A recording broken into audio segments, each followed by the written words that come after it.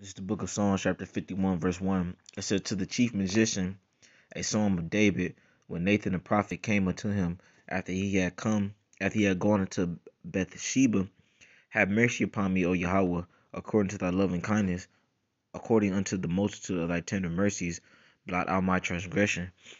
I want to start off saying all praise and glory due to Yahweh, by Hashem, Yahweh Shai, by Hashem Rakar Kadash. Double honors to our apostles, Elsgray, Millstone, Shalom, Wakasad, Lahabak Yar, to the Lord's chosen out there, and peace and mercy be unto the families out of the elect. All right, I'm the brother Amar from the branch of GMS Cleveland. I just want to make this quick video, man. Lord willing, this be edifying. But this is just pretty much going to be on the whole chapter of Psalms 51, and I'm just going to kind of roll through, this whole chapter, and speak on some key verses. But starting from the top, man. King David said, blot out my transgressions. And that's ultimately what we're asking the Heavenly Father to do, man, because we understand that, like how it says in Isaiah, all our righteousness as filthy rags. And then, for the most part, we have done, wickedness. And we're asking the Lord to forgive us for, the things that we have done. And not only in this life, but in our past lives, you know what I mean? So we can receive salvation, you know what I mean? And this is these are some of the things that the elect or the potential elect and the believers will do. They'll ultimately acknowledge their offenses and ask the Lord for mercy. You know what I mean, because of their actions. But this is another thing too. The 2/3 they won't do. They not going to do that. They're not going to acknowledge their offenses. And they're not going to acknowledge the things that they've done. That's that they have transgressed the Heavenly Father's ways and that they have done wickedly. In their eyes, they don't think they do any evil, and that is why they're going to remain in that state. But this is Psalms 51 verse 2. It says, "Wash me thoroughly from my iniquity." It says, "And cleanse me from my sin." And how does that happen? That happens. Let me get it real quick. Get it real quick. Let me see. Bear with me 1 minute. Might be further up, might be down.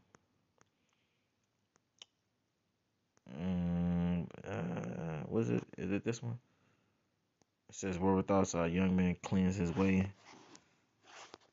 Let's see, cleanse. Salakia, cleanse his way by taking heed. Here we go. Psalms 119, verse 9. It says, Beth, wherewithal shall a young man cleanse his way by taking heed thereto according to thy word, man. So that's how you're gonna that's how you're gonna be cleansed. That's how you're gonna be made clean. All right, the word cleans you up because throughout our whole life, man, we thought we was doing the right thing and stuff like that, and we was just living our lives, and you thought you was a good person, but then you realize that the way you were living or the way we were living, it wasn't good, and it wasn't according to the way of the Lord. It might have been good according to this way, to this manner of life, and to the average person, but in all actuality, it was wicked. You know. So going back to Psalms 51 2, it says, "Wash me thoroughly from my iniquity." Slakia. Wash me thoroughly from my iniquity. And how does that happen? It happens with the word. It says, "Cleanse me from my sin, for I acknowledge my transgressions, and my sin is ever before me."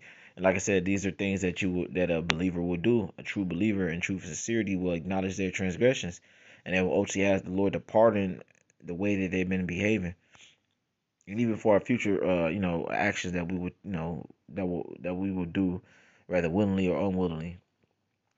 It says, verse 4, "Against thee only have I sinned and done this evil in thy sight, that thou mayest be justified when thou speakest, and be clear when thou judgest.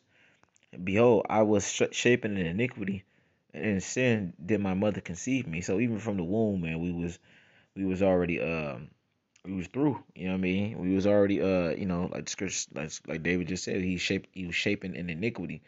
I mean, because even when you look at, like, the way our mothers, and the way our mothers had us, man, they more than likely, brothers and mothers wasn't virgins. You know what I mean, so right there from the jump, we was already going off, man. Verse 6, it says, "Behold, thou desirest truth in the inward parts, and in the hidden part thou shalt make me to know wisdom." It says, verse 7, "Purge me with hyssop, and I shall be clean.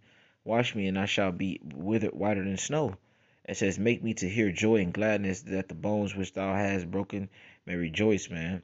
It says, "Hide thy face from my sins and blot out all my iniquities," man.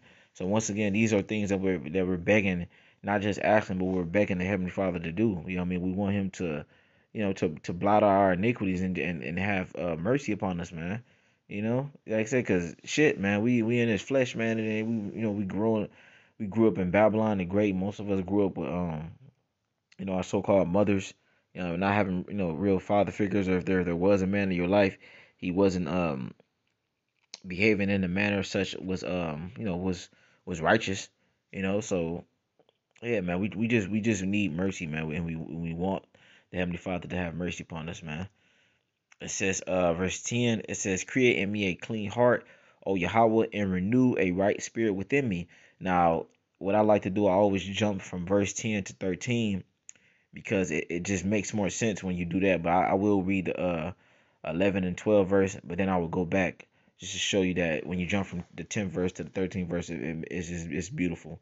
This is Psalms 51, verse uh 11. "Cast me not away," it says, "from thy presence, and take not thy Holy Spirit from me." And this is another thing that this is one of the most important things that we're asking the Heavenly Father not to do. You know what I mean? Is to not take His Holy Spirit from us, man. You know what I'm saying? Because we see what happened when that does happen. When you look at the situation with Saul, you know what I mean, the Benjamite, you know what I mean, that was a king over us during the time of David. All right, he had the Holy Spirit upon him, and then what happened when he disobeyed, man? All right, the Lord took the Holy Spirit from him, and he tried everything in his power to get it back. He even went to familiar spirits, which was pretty much forbidden. So he was desperate to get that to get that back, to get the Holy Spirit back. But once the Holy Spirit is taken from you, I mean, there are certain situations where the Lord can place it upon you, but you know I just want to play with fire. So ultimately, verse 11 is one of the key points that we're focusing on in this chapter. It says, "Cast me not away from thy presence, and take not thy Holy Spirit from me," man. You know what I mean? Because like I said, once that happened, man, you through. You know what I mean? You have more spirits cling to you, man. You know what I mean? Let me look that up. Seven more spirits.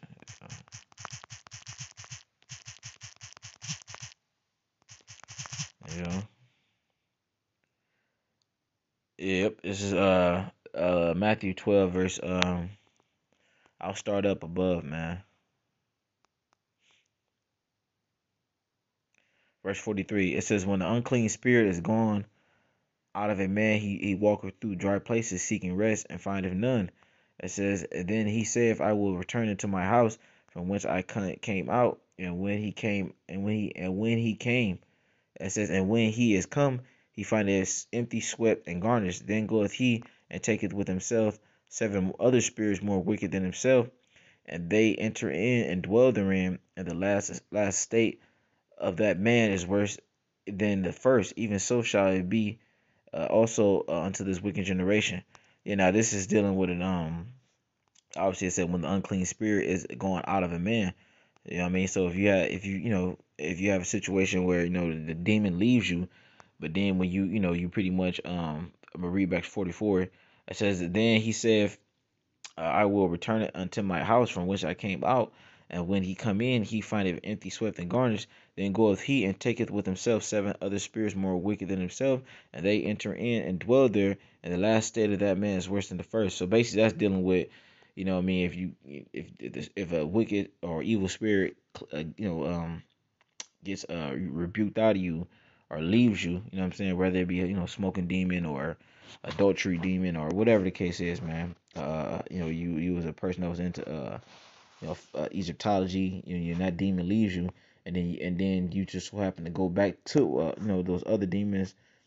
Then you're gonna be worse, you know what I mean? Because there's gonna be more spirits that's gonna cling onto you, and then you're gonna be even worse than where you started, man. So that's basically what that's talking about. Um, it's like, yeah, not to digress. Let me go back. In this case, this is dealing with the Holy Spirit. Once the Holy Spirit leaves you, that's a different story, man. But verse 12, it says, "Restore unto me the joy of thy salvation, and uphold me with thy free spirit." It says, "Then will I teach." Now, it's like, and I did say this too. I was gonna jump. I'm gonna go back to Psalms 51:10, and then I'll jump to 13. It says, "Create in me a clean spirit, create within me a clean heart," which that word "clean" means pure when you look it up. Create in me a clean heart, and that word "heart" is mind, or mind, or so it means clean mind. It says, "Oh Yahweh, and renew a right spirit within me." Verse 13. "Then will I teach transgressors thy ways, and sinners shall be converted unto thee." So once the Lord clean you up, get you right, and he like I say, he gets you pure and gets you in your right state of mind. Then you can go out and teach others. If that doesn't happen, then you won't be able to bring forth fruit meet for repentance. Verse 14. "Deliver me from blood guiltiness, O Yahweh, thou God of my salvation, and my tongue shall sing aloud of thy righteousness," man. "O Lord, open thou my lips, and my mouth shall show forth thy praise," man. And that's what we're doing, man. The Heavenly Father is ultimately giving us his spirit so we can go out there and teach, and we can show forth his praise, man. All right, whether it be to the heathens or to our own people, but ultimately we're supposed to go out there and show the world the Heavenly Father is the one that ruleth, man, and that ultimately is all because of him. Verse 16, "For thou desirest not sacrifice, else would I give it. Thou delightest not in burnt offerings. The sacrifices of Yahweh are a broken spirit." It says, "A broken and a contrite heart, O Yahweh, thou wilt not despise." Yeah, and contrite means broken in spirit by a sense of guilt. That's what the word contrite means. It says, when you look up the definition, contrite means broken in spirit by a sense of guilt. You know what I mean? Remorseful, and your resolve is not to sin again. That's what it means, man. You know, you basically feel bad for what you did, and your resolve is not to try to go down that path ever again. But we know we're in the flesh, and that happens. So you just gotta try your best not to do the things that's against the Heavenly Father. Verse 18 and verse 19, I'm ended off. It says, "Do good in thy good pleasure unto Zion, build thou the walls of Jerusalem. Then shalt thou be pleased with the sacrifices of righteousness, with burnt offering and whole burnt offering. Then shall they offer bullocks upon thy altar," man. So yeah, man. Basically, we just pray. Obviously, like I said, some key verses that I wanted to focus on is the first one, 2 and 3, and then verse 10, 11, and 12 and 13. You know what I mean? Because those are the things that out of this chapter I found I'm gonna say of more not of more importance, but just going to according to the lesson of more significance, man. You know what I'm saying? Because verse 12, last verse, it says, "Restore unto me the joy of thy salvation, and uphold me with thy free spirit." Because ultimately, these are the things that we're praying to the Heavenly Father that He do, or that He does. You know what I'm saying? Restoring to us the joy that we once had, man. Because right now, Jake catching hell. You look outside. You talk to Jake and you talk to people. Talk to your people or our people, man. Jake is they're out of it, man. They're through. They're gone. They don't have any guidance, and ultimately you can tell they just need help. But and then it says, "Uphold me with thy free spirit," man. So you look at that word, free is gonna mean noble, princely.